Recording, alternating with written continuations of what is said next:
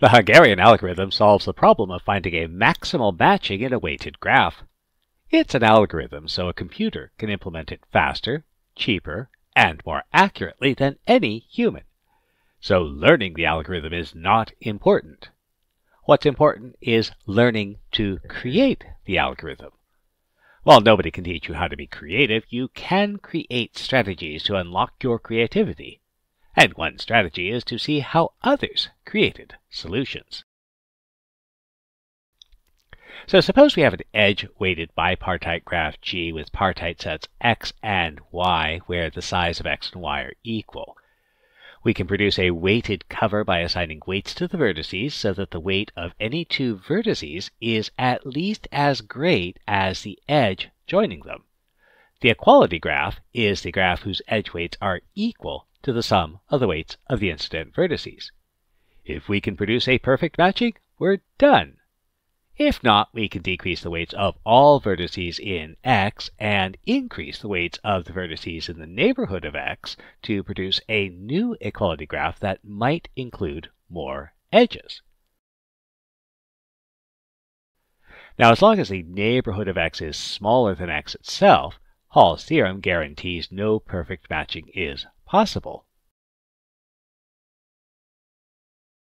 But once the neighborhood of X is the same size as X, then since by assumption the size of X and Y are the same, the neighborhood of X includes all of Y, and decreasing the weights of X by 1 and increasing the weights of Y by 1 won't change the equality graph.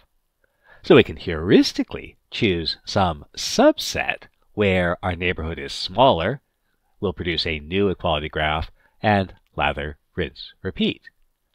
But how do we choose our subset algorithmically?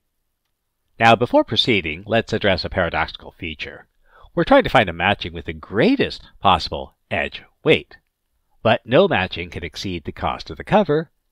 If we decrease or increase the weights by 1, then we'll reduce the cost by the size of X and increase it by the size of the neighborhood.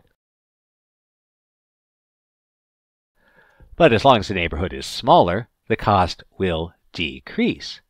So why would we do that if we're looking for the greatest possible weight? So a bit of intuition might be insightful. That's actually kind of the whole point of intuition. Given a weighted cover, any perfect matching will have weight at most equal to the cost.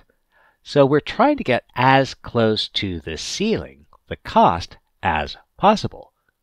But the cost of the maximal matching is going to be fixed by the assigned edge weights. So the only way to get close to the ceiling is to lower the ceiling.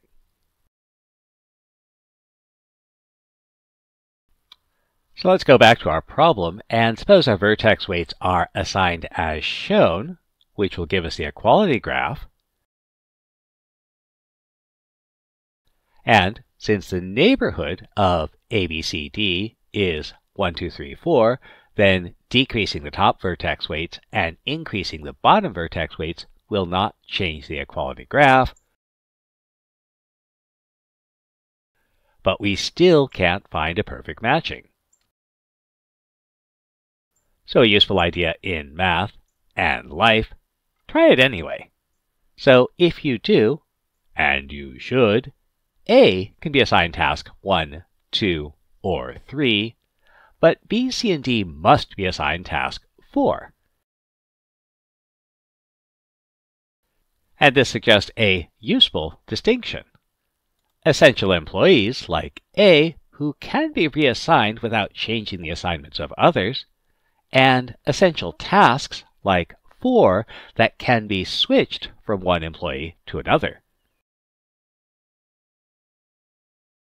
Note that this designation is independent of whether we have a maximum weight matching. And this suggests a natural partition of the employees into two sets. Essential employees like A, who have a choice of assignments, and non-essential employees like B, C, and D, not all of whom are needed. So we might try to find the essential and non-essential employees in this graph. This is easiest to do if we find a matching. we'll use Berger's theorem. First, we'll select edge A1.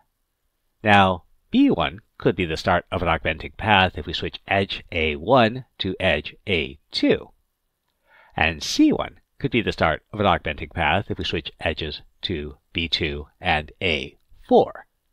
However, there's no way we can include D. And so we have our matching. B is essential since they can switch from task 2 to task 3. Now, A is also essential since they can switch to task 2 and B can switch to task 3. Meanwhile, C and D are non-essential. Either can perform task 1. Now, it's important to understand that the distinction between essential and non-essential is whether or not we can switch. And so let's consider another graph. So here, A is essential because we can switch them to task 4. C is not essential because there's no task they can be reassigned to. Now how about B? While we can reassign B to task 3, this would leave C without a task. So we can't really do that. And remember, a choice that is no choice is not a choice. So B is not essential.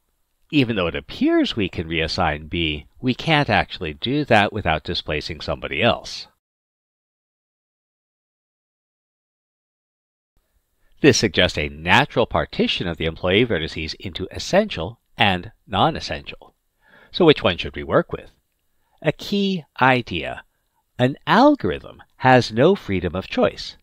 So when creating an algorithm, you should design it to eliminate free choices.